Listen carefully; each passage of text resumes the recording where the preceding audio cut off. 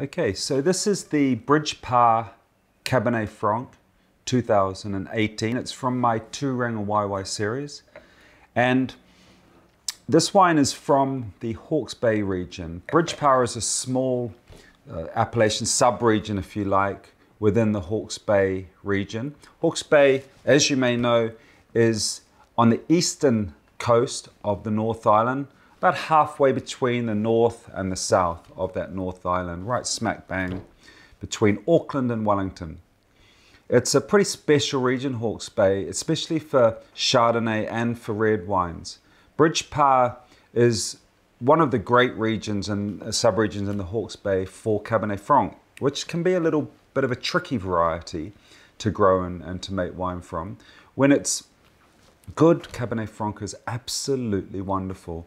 But the problem is it's quite temperamental, a bit like Pinot Noir, so it's a bit fussy, chooses its site carefully, and most of the time it's a pretty ordinary grape variety, but when it finds its home, as in this two-ring YY series, it is absolutely exceptional.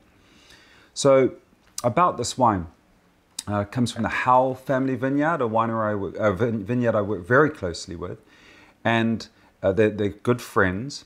The soil is quite gravelly. It's an old ancient riverbed, and so you get lots of gravels, but there's also a lot of sedimentary soil in there that helps add organic matter and also keeps the soil a little cooler than the neighbouring sub-region, the Gimlet Gravels. It's a slightly better region, in my opinion, for Cabernet Franc than the famous Gimlet Gravels. This wine is 2018, as I said. And it's a very, very good vintage for Cabernet Franc. The alcohol on this is 12.5%. It's not high, it's very moderate, but if we'd picked any later, it would have been overripe. I do not like to pick the grapes too ripe. I like absolute optimum ripeness. Not too jammy, not too green. Just right at that perfect moment where the fruit, the varietal qualities of the Cabernet Franc express themselves perfectly. It's got red raspberry fruit characters. It's got currant characters. It's got a wonderful little background tomato leaf character that I see. There's an oak influence there because, of course, the wine's been aged in oak for 11 months, I think. Now, this wine, unlike the Grand Amateur that you're familiar with, this wine has been stored in barrels that are slightly smaller, the classic 228 litre. So what that means is you get a bit more of that oak influence coming through. And this is, once again, this is a 30% new oak component, blend. And but the oak is showing a little bit more than that we see in the Grand Amateur, which is, Alibage is carried out in bigger barrels, 300 litre barrels. I ferment very cool.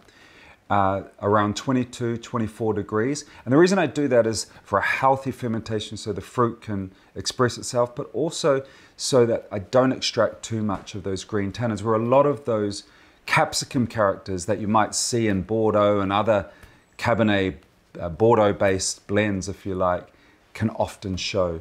The cooler the fermentation, the less of those characters you get. So this really is, in many ways, an homage to the Cabernet Franc of the Loire Valley. I worked there for 4 years, and I'd guess you could say that the Grand Amateur is a more traditional style of Loire-inspired Cabernet Franc. This is more of a new wave, if you like, Saint Nicolas Cabernet Franc. So very fine-grained tannins, very pure, very precise aromatic expression, lovely red fruit, a little bit of floral aromatic profile, greens coming through, and then of course wrapped in this wonderful cedar expression from the oak.